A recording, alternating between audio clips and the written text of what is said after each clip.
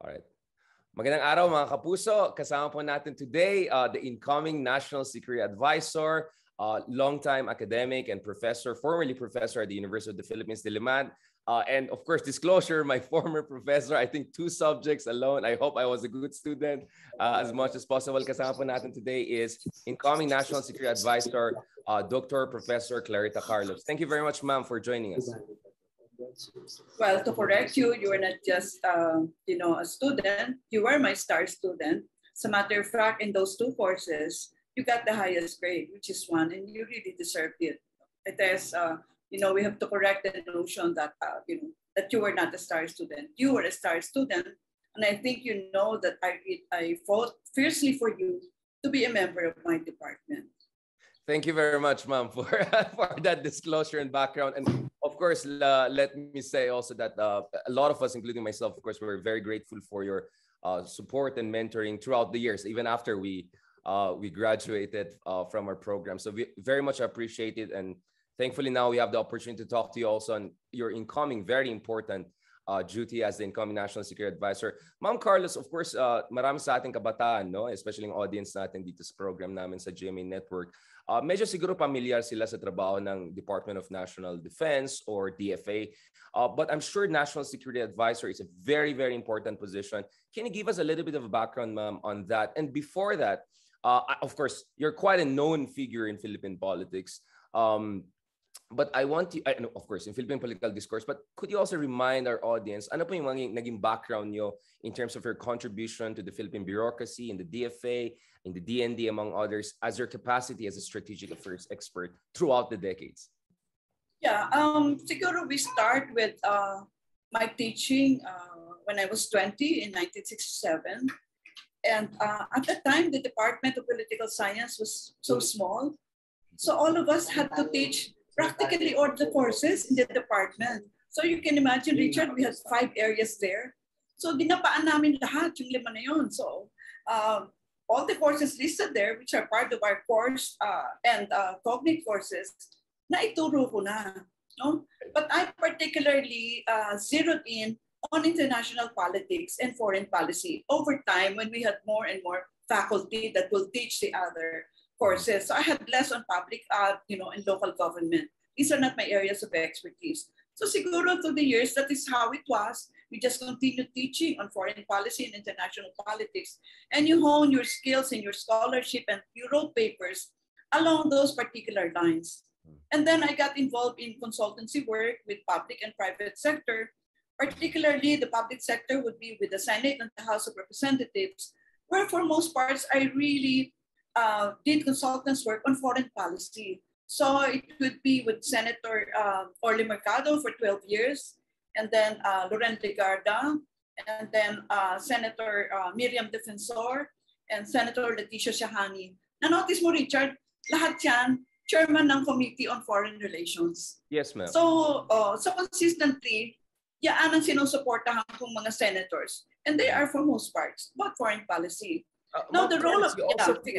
Sorry, you also played, I think, crucial role in the Foreign Service Institute and the National Defense College of the Philippines, if I'm not mistaken. Could you also clarify in that? Because those are very important institutions in terms of elevating strategic affairs analysis within our government or attached agencies to the government.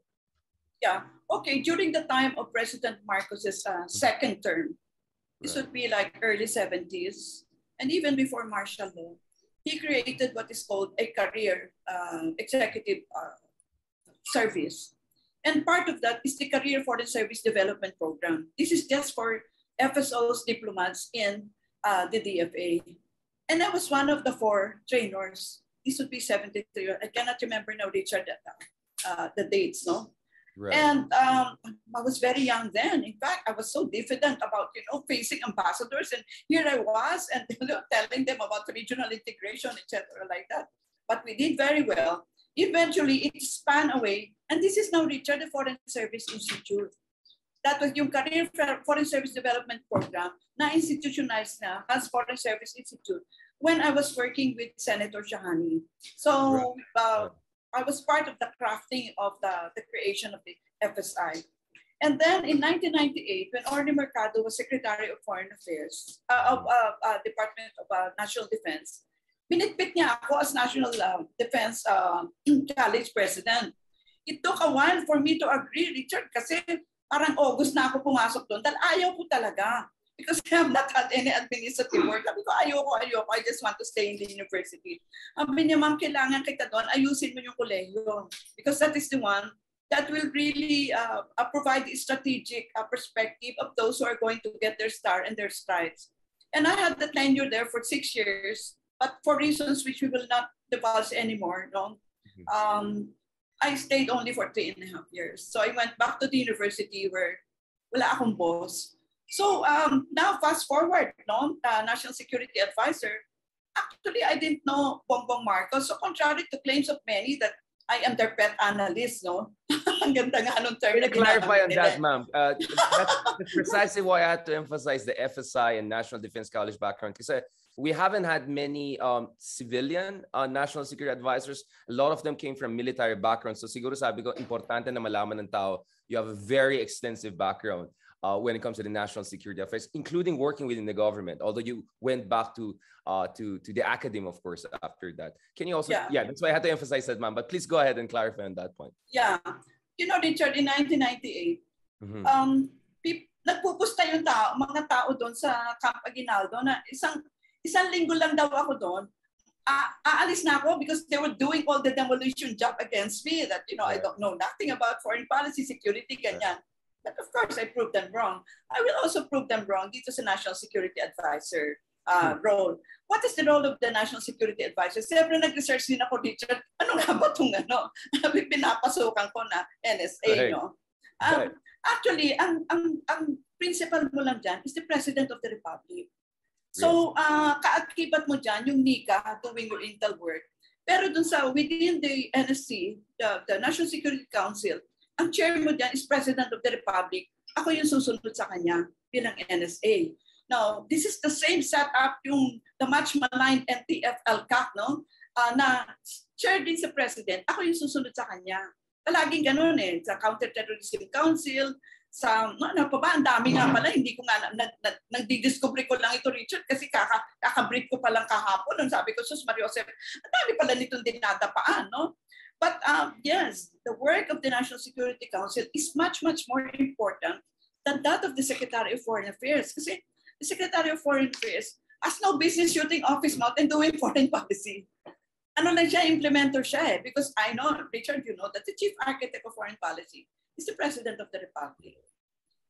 Thank you very much for that, ma'am. I mean, thank you also for clarifying that. Medyo talagang it's important na maintindihan natin yung trabaho ng National Security Advisor. Of course, internationally, Henry Kissinger, Zbigniew Brzezinski. I mean, ito yung mga star National Security Advisors that we have had. And they played very important role in shaping the foreign policy of key administrations in the US, whether it was intervention in Afghanistan, intervention in Indochina. So, of course, we look forward also to you playing an important role. I understand that the incoming DND Secretary, General Faustino is also a former student of yours. So perhaps you will be a much more dominant National Security Advisor than the other ones, considering your students are all over the place. All of these people you have trained and lives of which were touched by your teaching throughout the years, ma'am. Yeah, in fact, Richard, after the briefing with the President, where I was also asked to be present, sabi ni Boy Faustino, sabi niya, ma'am, let's work together. Sabi, hindi ko nga siya naalala na, remember Richard, you've been teaching for 56 years, hindi mo talaga maaalala, no? Of course, star student kita, kaya maaalala kita. No? So, saka recently lang kita naging estudyante. So, I like the fact that they're open to working with me. I'm a civilian. I bring in the perspective of a social scientist. I think that is our contribution to our national security conversation, Richard, including you for that matter, as a social scientist. And even Rick De Leon, I knew him way back, no? Nung nasa NDCP pa kami, 22 years ago. So maganda na meron ng cordiality in the beginning, ab initio. Ma'am Carlos, dito sa National Security Advisor role, I mean, one of the important things that folks do in that position is they oversee yung national security strategy, yung NSS, no? Napakamahalaga yan kasi diyan natin makikita ano yung prioridad ng isang administration at ano yung mga long-term objectives na meron tayo sa ating national strategic outlook. We have had one in recent years. Maraming salamat sa outgoing administration, I think after quite some time. Do you foresee also coming up with that, or are you dedicated to come up with a new national security strategy so that people know more about saan tayo papunta pagdating sa ating strategic priorities in the years and decades to come, for that matter? Yeah, maybe because you had already mentioned it, because of the very strong influence of the United States model, we tend to think of national security as something beyond our shores, you know, involving contested South China Sea, the Quad, the AUKUS, etc., like that, the contest of two superpowers, to carve spheres of influence here. But when you put in our social science perspective, you discover that national security is the security of your person as an individual. And therefore, you talk about, I'm sure even the previous national security advisors have noted that, except that because of our perspective as political scientists, we really zero in on the fact that, ikaw, Richard, paglabas mo, there is, an assurance na makakauwi ka ng bahay na buhay. Okay, that is your personal security. Na meron kang salapi na pambili mo ng tumataas na gasolina, no, na meron kang job, na hindi bukas wala kang job dahil meron kang security of tenure. All these things are human security issues. That is, I think, it's not a different, but we enhance a certain part of security, which maybe many people are not aware of. I think yun siguro yung value added natin, Richard, as social scientists. I really appreciate that, ma'am. It looks like, for instance, you have the outgoing Department of Agriculture Secretary, you have hired him, for instance, to advise you on food security issues. So it looks like parang kumukuha po kayo ng mga top experts, including outgoing top officials, to help you. Dahil napaka interdependent kasi yung security. I mean, you cannot address, let's say, insurgency issues without addressing food security issues and so on and so forth. So I assume you are going to have that kind of multidimensional, comprehensive approach to national security, and perhaps that's going to be your unique contribution as a social scientist in charge of that position.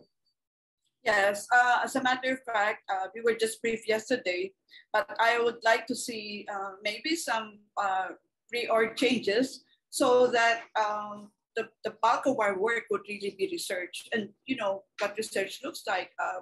Richard, you are a top researcher. You write very well, and anything and everything will have to be database. If we don't know, we will also include that in the report that we don't know, or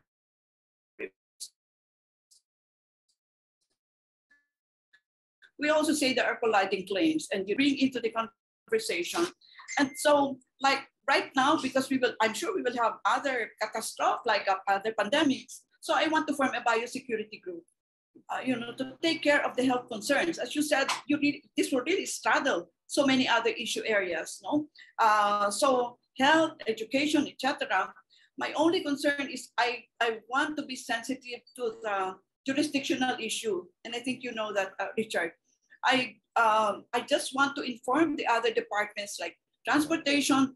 Yes, there are many serious security issues there because they're weaponizing the trains and the buses, and they're bombing them. Isn't that a security issue? So I just need maybe to raise the level of consciousness of these departments, which, because they are so engrossed in what they're doing, might forget the security component of their work. Right. So that kind of overarching understanding of what national security means. Now, speaking of this, let's go a little bit to the some of the key issues that you have discussed in your interviews recently, and I want to follow up on that. Nung una-una, of course, yung medyo controversial issue ng red tagging or accusations of red tagging against some of the administrations, outgoing administration. You have said that you're strictly against this and you want to have a different approach. Can you tell us a little bit about that? Where do you want to make this different in terms of your approach, in terms of dealing with legitimate security threats, but at the same time avoiding this spilling over into some sort of paranoid response that could undermine civil liberties and political rights? Yeah, you remember our research course, Richard, 299.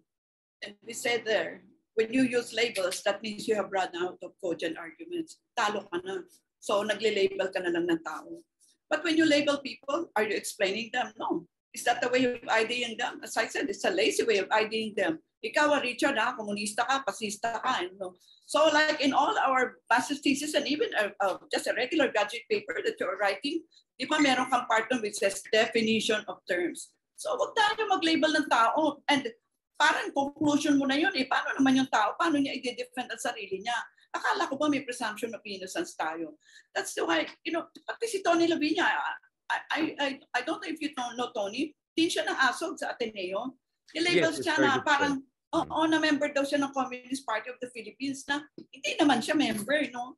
Bakit gano'n napaka-reckless and careless natin about labeling people? So I said, stop this already. It is not productive. Anything not productive, that is stop doing it. What we need to do is, yung pati taken out of context pa yan, Richard, yung stop the negotiation. I said, ano pa ba yung mapag-uusapan natin na parang hindi ka pa nga pinapanganak, Richard, nag-negotiate na tayo. Diba? So, tapusin na natin yan. We know already our commonalities. Let us hold each other's hands. Implement natin on the ground yung mga success na ng local peace councils. Hindi ba? These are the things that we need to do right now. Yung mga immediately doable. So, ma'am, are you looking towards some sort of a reboot dito sa peace process and peace negotiations? Because yun nga, I think perhaps taken out of context in comments in general, like the peace process supposedly has perished or something like that. Are you looking at a new modality, new approach, new ways of engaging it, or is that something under study, scrutiny right now?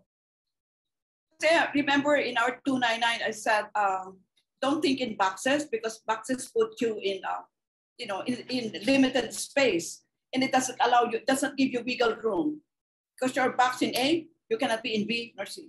Let us look at a continuum as our explanatory platform. And therefore we say, okay, once upon a time, we were really, all our views are colliding, but we started talking and we identified commonalities. And usually those commonalities are on low politics areas. I think you know the concept of low politics. These are less controversial areas and move from there. And it spills over into higher and higher level of sensitive areas, but we would have planted the goodwill, the confidence, the trust in the local politics area. Yeah, yes. Confidence building measures, CBM. Yes, confidence building measures. And therefore, that is what I want. And I said, Richard, total, we don't have quarrel already about, the injustices, the lack of opportunities to dream, etc. like that. Magkapit-bisig na lang tayo, i-implement na lang natin sa ground. We continue talking, but not in a formal negotiation, magkaharap tayo. We continue talking, ano ba yung what works, what doesn't work. Di ba maganda yun? Let us change the platform from boxes to a continuum. Right. Well, of course, I mean, you have served many years in the University of the Philippines as a faculty. A lot of people involved perhaps in the movement, in insurgency movement, often may have ties with UP among others. Do you think that gives you a much more nuanced understanding of the root causes of these insurgencies, the personalities involved here, how we should deal with them? Yes, definitely. I'm sure, Richard, you have heard remarks that, bakit yung estudyante mo ay namundok at naghawak ng baril? Aba, malay ko, yayam niya ba ako? No, hindi naman yun ang work ko bilang guro sa university. I'm sure you know, Richard, because you're a professor yourself, you present them with an array of, parang buffet yan eh. Bakit pinili niyang umakyat sa bundok? Ano magagawa ko? Si Jesus Cordero naman, pinili naman maging senator. Okay lang. Diba? It's not our choice. I mean, you come to the university, you're 18, 19, just you pay the consequences of your choices, whether it's positive or negative. So wag ho kayong maghuhusga-husga niya. Si Carlos, wala siyang pakialam kung ano nangyari sa estudyante niya. Wala akong pakialam ho kasi 56 years na ho ako nagtuturo. Ilang thousand na ho kaya yung tinuro ko. Palagay niyo ba, mag-iiwi pa ako ng mga bata na yan? Hindi ah. The moment they leave the university, Richard goes here, another one goes there. And you assume that you have planted enough liberal education ethos in those students for them to make a decision. Tama ba, Richard?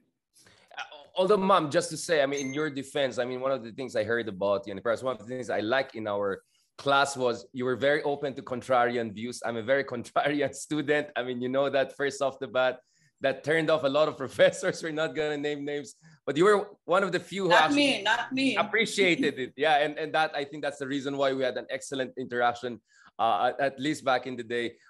And I also remember there was a story na parang there was a frat war or something like that, and then naprotektahan nyo pa yung isang estudyante. So just to say, within UP community, I mean, that was the reputation you had among us students. Ito palaban ito na teacher, na guro, na protektahan nyo talaga yung mga estudyante. Kaya I asked about this question because you seem to have that kind of compassion and sympathy for students that many people are looking for the professors. And now in your incoming position, perhaps that could give you some nuanced outlook, a different outlook, a much more helpful approach to this issue?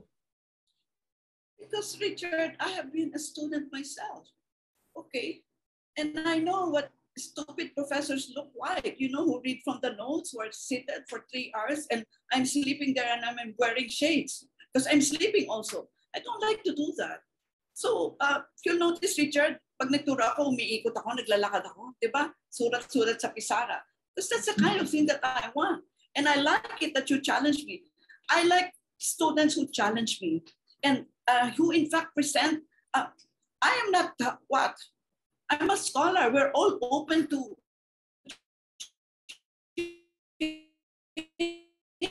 changing our minds. Otherwise, let's change our name to bigots. We're not like that. We're scholars, no?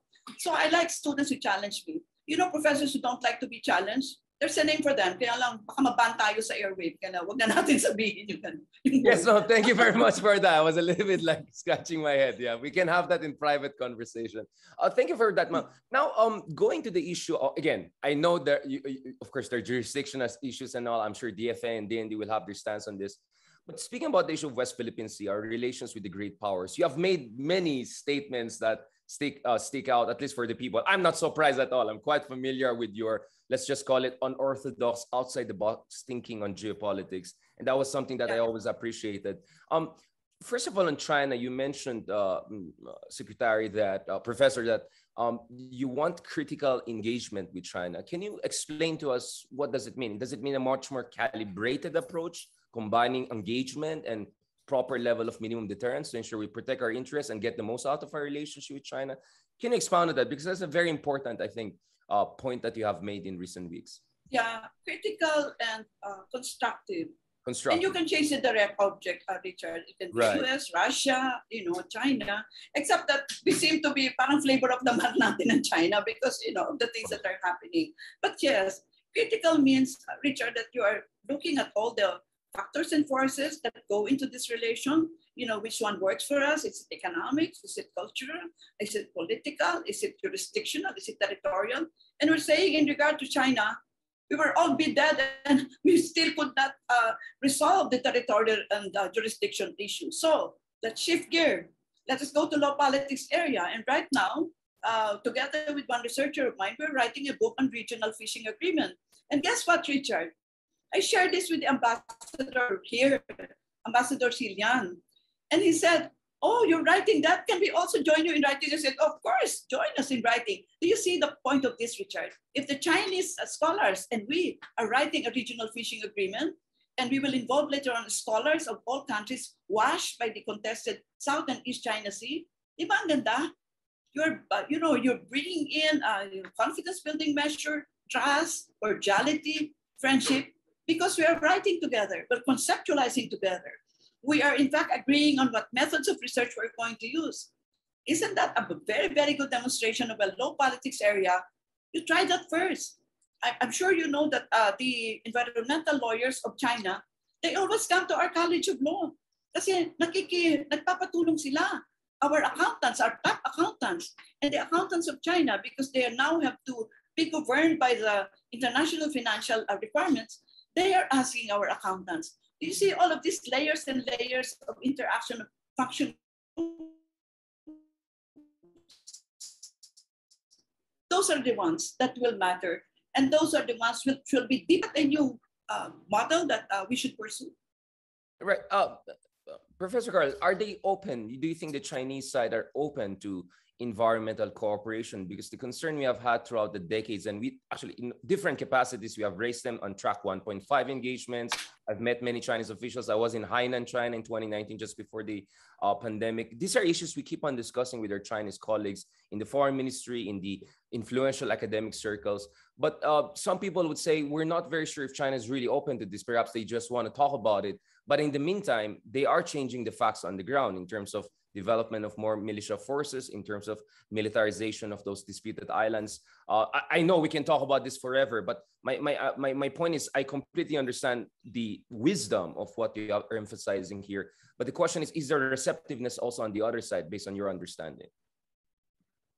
Let me answer your question with, I don't know if I had shared it with you. About 20 years ago, we had a roundtable discussion in Japan. It's any direct answer, but it will demonstrate to you something which is quite important. I was the first presenter, and the title of my paper was The Functional Route to Cooperation in the South China Sea. Mm-hmm. And as I was presenting, I was starting to read my paper. A gentleman right across from me was frantically raising his hand and said, Dr. Carlos cannot present this paper. You know, this 20 years ago, remember? Because this issue cannot be internationalized, and that was an international roundtable discussion. Right. Fortunately, mercifully, the chair of the Japanese, deferred to, ask my opinion. I said, well, I wrote this paper as a political scientist. The title, President of the National Defense College, is just a title. And he agreed. That gentleman, relented and allowed me to read. Richard, what happened after I read it? Umikot siya ng table. Hinawakan niya yung kamay ko. Sabi niya, wow, Dr. Carlos, I really like what you're saying. Sabi ko, tignan mo na, kanina ayaw mo kung pakausapin. I pa-deliver. What's the point? You just keep on pounding and pounding. Because they are a superpower. They have to abide by international law. The 7 artificial islands that they built, destroying our reefs, what did I tell them? Why don't you convert them from a weaponized islands to marine stations? Alam mo, actually, lingit sa kaalaman natin, yung neighbor ko kasi Richard, si Mike Fortes, marine scientist. Alam mo ba, 25 years ago, they are already cooperating. They're not talking territory, sovereignty. They're just looking at the South China Sea as one ecology. Magpipinsan yung mga sea plants dyan. Yung mga isda dyan ay, they belong to one family. In fact, we keep on, niraise ko din yan sa Chinese ambassador. Bakit naman, nag-declare ka na ng anong pangalan ni fishing holiday, hindi mo naman kami tinanong dahil na-affecto naman yung fishermen namin. Sabi niya, kasi para daw sa fisherman lang nila. Yung nga, sinakop mo nga yung karagatan, din nakasama namin. Saka bakit kako, pinapanganak yung mga isda sa Palawan, isa namang galunggong, hindi mo kami sinisharean. Alam mo yung ganun? Just keep on pounding that kind of thing and it will produce results. Diba? I like the fact that you mentioned sometimes you have to keep on pounding on the door until it has to burst open. On this issue, ma'am, just to clarify, Professor Carlos, if I think President Marcos has made it very clear that our sovereign rights will be sacred, and he has also emphasized the importance of the arbitration award. As you understand, this is a very important reassurance for a lot of people in light of everything throughout the years. So are we going to make sure that any environmental cooperation with China will not be in dissonance, or actually it will be in consonance with our sovereign rights and the arbitration award in 2016? What are the legal parameters for cooperation? Yeah, both of us are not lawyers, but we know that the collision, the cooperation will happen where the legal framework is there. The arbitral award was not an award of anything. I'm sure, let us emphasize that, Richard. It simply declared that there is no basis for the 7 or 9 dash line. Yun lang eh. But panghawakan mo na yun. No, but when you start discussing low politics area, environment, protection of maritime security, etc. like that, in fact, alam mo, Richard, pati yung balikatan, nag-iiba na yung tono nila. I mean, yung iba na yung kanilang hugis. Hindi ba dati, you train together to fight together? No. The enemy is now the consequences of climate change. Pati yung yung content ng kanilang HADR. ng kanilang exercise. Yes, HADR na ngayon. Kanya nga, edi magsakop, mag-imbita ka ng iba na gusto talaga, Japan, Vietnam, China, Russia. Ang tagal-tagal ng Russia nag-a-apply, di ba? May defense attaché nga sila dito. Kaya nga nakakalungkot na, in-exude na naman ng Amerika sa rimpak yung China, di ba dati-rati kasama siya. So hindi dapat ganun. Kaya dapat, sabi nga ni Xi Jinping, shared future eh. Tapos ang Amerika naman ang nag-exclude sa kanila. Again, this is not to be Chinophile, but yes, isa lang po ang karagatan natin, magkakadugtong po yung Atlantic, Pacific, etc. like that. Pakailaman po natin yan kasi isa lang po ang planeta. Diba? Right. Professor Carlos, let's zero in on this point. I mean, just for disclosure, I have been pushing for ASEAN-Russia cooperation for quite some time. So I completely understand the importance of having, let's say, a third force in the region. Obviously, that has been significantly complicated in light of the ongoing conflict in Europe and in Ukraine. But you have emphasized the importance of neutrality. Just to be honest on this point, I mean, my point is we already have voted multiple times in the United Nations in favor of Ukraine, or you could say in condemnation of military operations and invasion of Ukraine. At the same time, there are US sanctions and we're US allies. So there could be implications if we push with our military cooperation with Russia, including sanctions against military imports from Russia.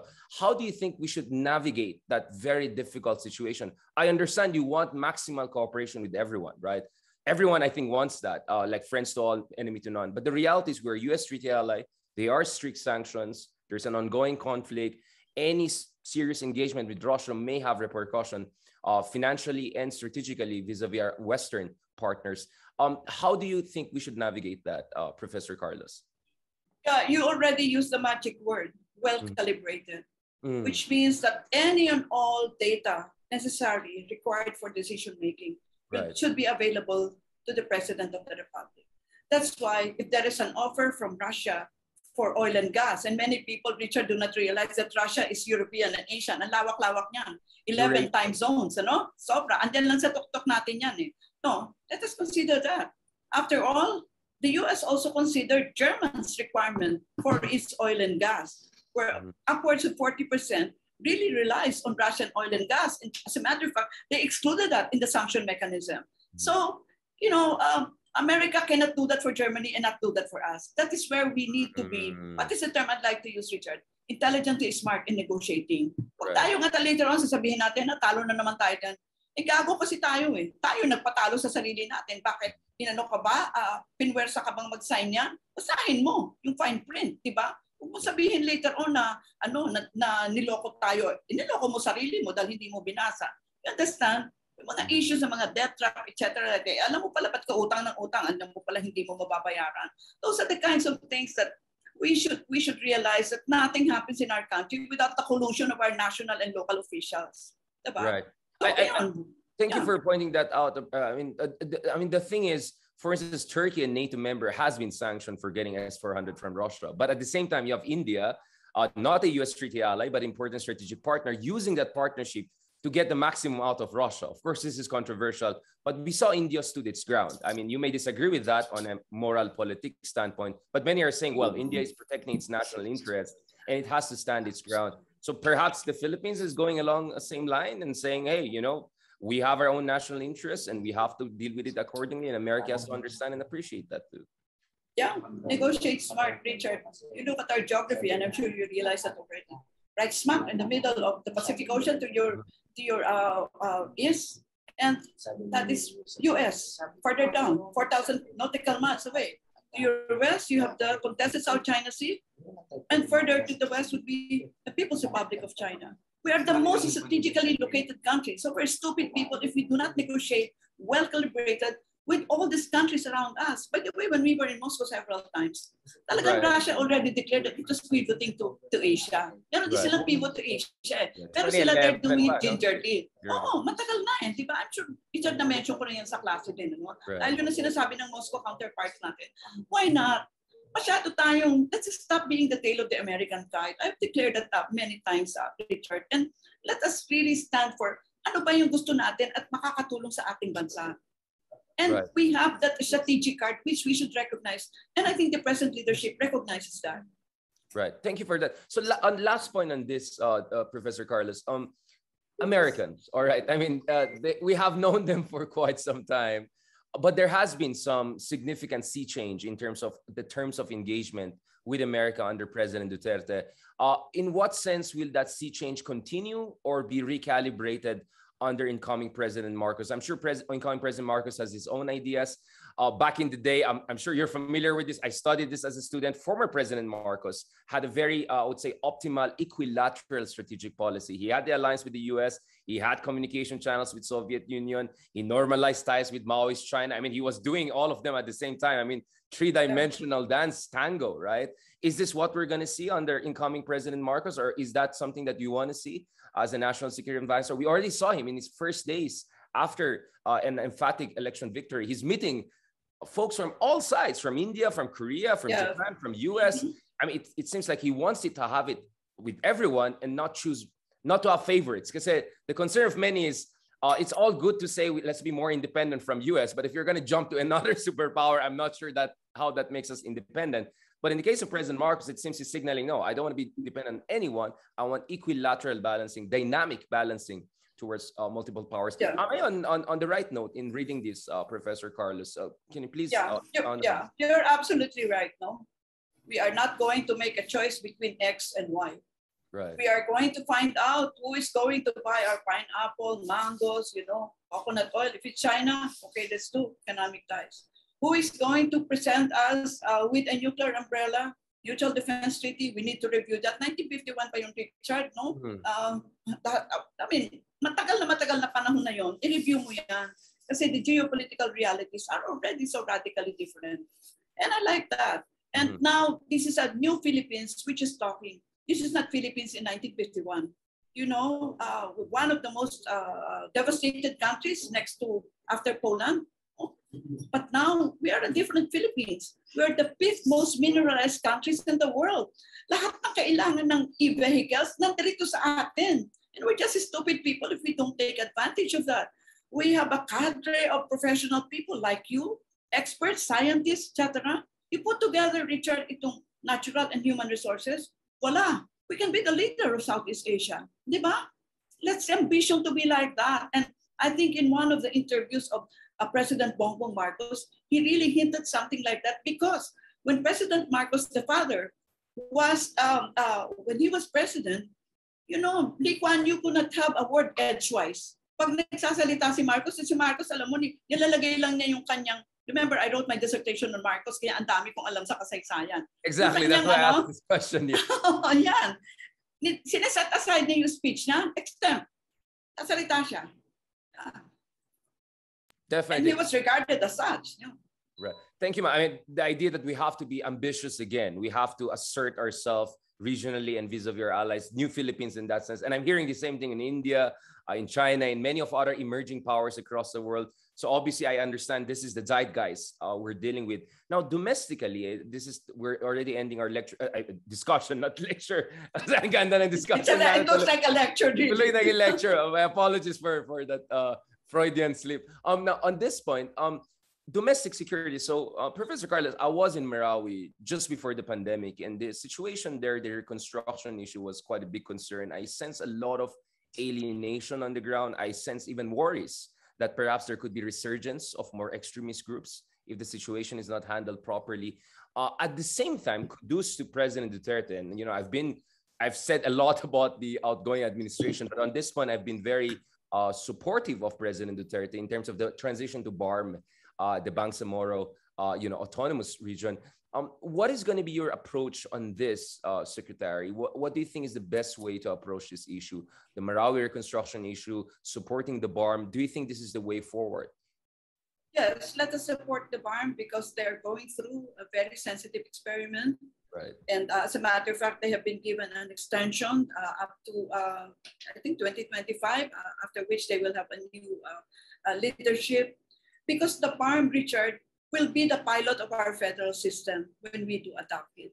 So if we see a success there will be more gravitas for, and you know that I'm one of the more staunch supporters of constitutional change, for us to shift to a federal system and a parliamentary system that address all the issues which we know already on the ground. Kaya nga si Richard sabi ko, wag na yung mga negotiation. Alam na natin yan. We are not quarreling with that anymore. No?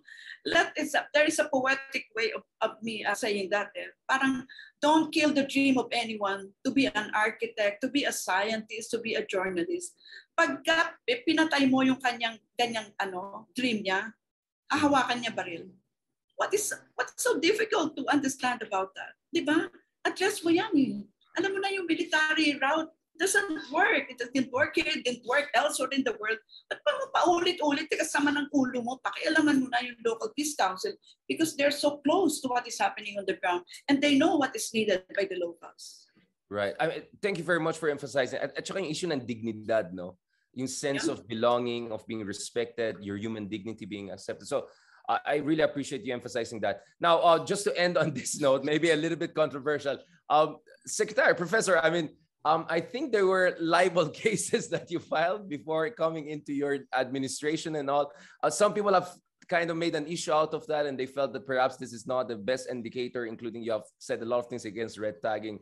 Could you give us a little bit of an idea behind that? In fact, I heard that perhaps I could be on that list or something like that.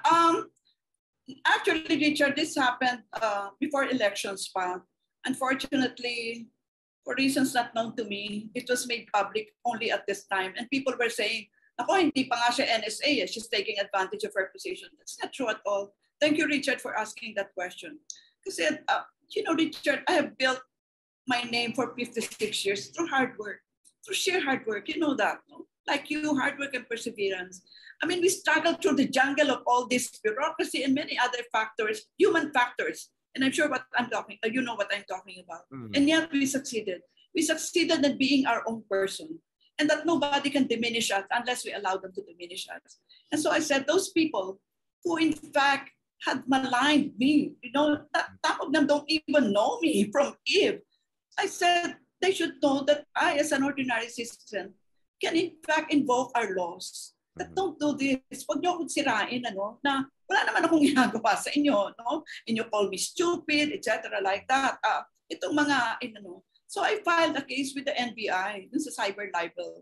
But just so, para lang ma-stop na to, this is destroying our society. You know, just because hindi ako nag-worship sa altar ng yung mga ito, ay parang gusto na nila akong busalan. Is this what liberal democracy is all about, Richard? No. We're actually practically doing something so antithetical to liberal democracy.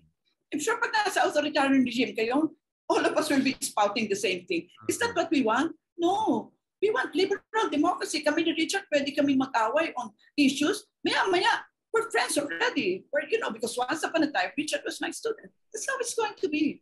That is how it's going to be. So let it be. And and yes, I filed that long before I was even considered, I was even in the radar of this administration. As a private citizen, of course. Now, the reason I raised it is, of course, there are people who have concerns with the return of another Marcos, right? So their idea is like, is this a sign of times? At the same time, there are also people saying that, there could be legitimate criticisms. I mean, let's just be honest. You and I have had some exchanges, but of course, as diplomatic as possible with everything. So where do you draw the line between like malicious, libelous criticism? I got a lot of attacks and death threats and whatever throughout the years too. And then where do you say it's just a legitimate criticism or humor or disagreement, the kind of stuff you and I have had, Professor, throughout the years, just to be transparent about this? Yeah. Richard,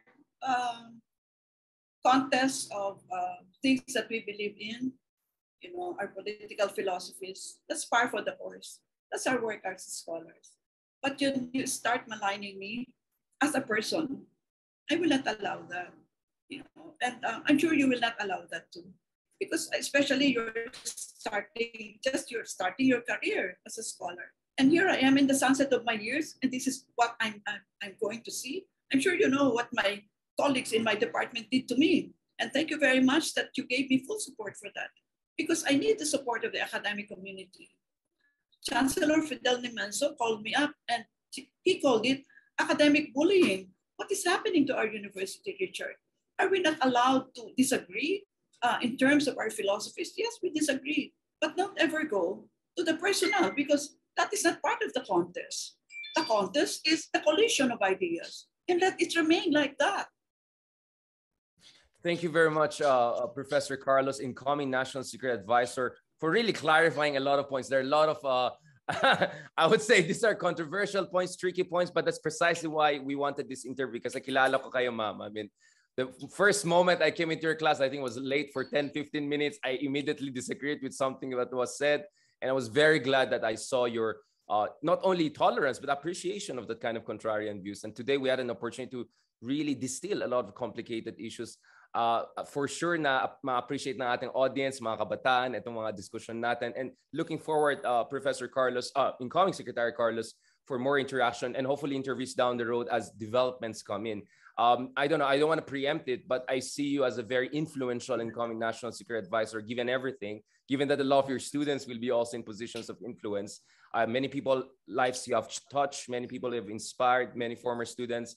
So I just want to, isang guro rin ako, and one day I'll be hopefully in your position, whereby I'll have former students also hopefully backing me up if you know, we feel that we're not getting the due respect and recognition we deserve. So maraming salamat, incoming National Security, Dr. Professor Carlos. Do you have any message for the youth, for our supporters as the incoming National Security Advisor, for our audience dito sa GMA Network? Well, for the young people, please, okay lang sa inyo mag-TikTok, magbasa po kayo. Kasi makikita nyo ang talagang mga scholars of great prestige like Richard Heydarian. He really reads a lot, and he writes and articulates well. And Richard, as in the very near future, I would need your help because of your scholarship in the Middle East. So yeah, that's what scholars do. What scholars do is really to build a better society on the basis of our investigations as scientists. Thank you very much, Richard, for this rather lengthy interview, and looks like a lecture already. Thank you very much. Thank you very much, Professor, Doctor, and incoming National Security Advisor, Clarita Carlos. Hope to catch up with you soon, ma'am. God bless. Thank you. Thank you, Richard. Salamat. Talk to you soon, ma'am. God bless. Okay na tayo, guys. Talk to you soon. May konting mga internet issues tayo, siguro we can edit those parts out, no? Oo, okay ka na. Ikaw na walang bahala doon. Thank you, Richard. God bless. Pasensya na, mama. Mag-lunch na kayo. Sige, magla-lunch na kami. Thank you.